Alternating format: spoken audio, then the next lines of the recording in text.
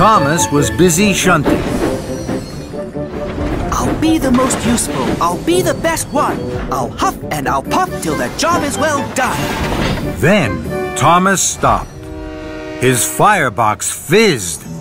Cinders and ashes. It's Diesel. And he's shunting the Joby logs. Stop, Diesel, stop! Diesel saw Thomas. Stop! Diesel heard Thomas. Diesel! But Diesel didn't want to stop. He wanted to push the Joby logs to the rescue center as fast as he could clatter. Thomas was worried. Diesel is racing too fast. Something bad could happen to the Joby logs. I must chase after Diesel and stop him.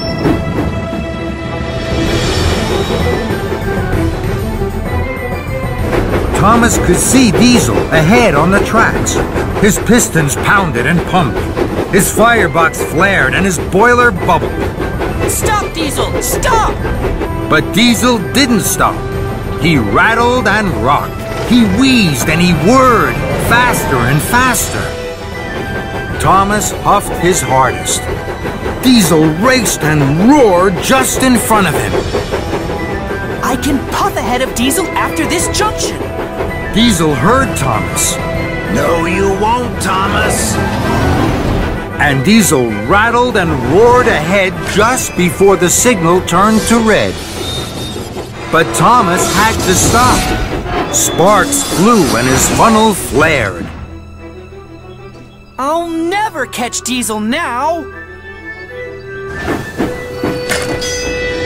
Diesel pushed and panted up the hill. Thomas puffed and chuffed far behind. I'm almost there. Soon they'll all know that Steamies are the ones who puff too slow. Then there was trouble. The track wasn't finished.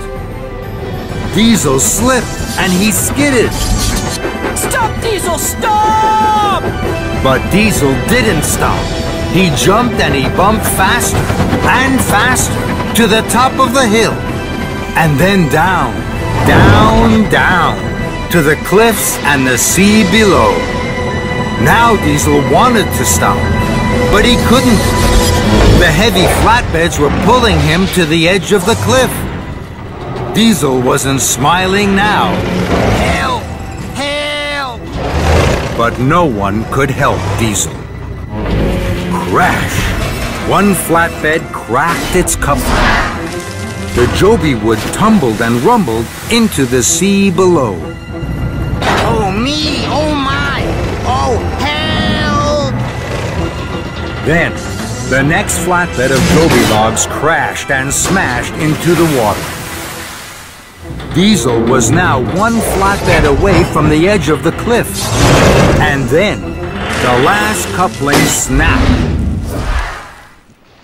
The last flatbed of Joby wood sank from sight below the waves. Oh no! Now, Diesel was half on and half off the edge of the cliff. His front wheels wobbled and wiggled in the air. His back wheels were grating and grinding to stay on the track. Thomas screeched to a stop. He was scared. Diesel! What can I do? Diesel didn't know. But Thomas did. He made a decision. Don't worry, Diesel, and stay as still as you can. Diesel did what Thomas said. Thomas tugged and he chugged. Then, wheel turn by wheel turn, puff by puff, Thomas pulled Diesel back from the edge and to safety. You're safe, Diesel! Hooray! Thomas had saved Diesel. Thank you, Thomas. Thank you.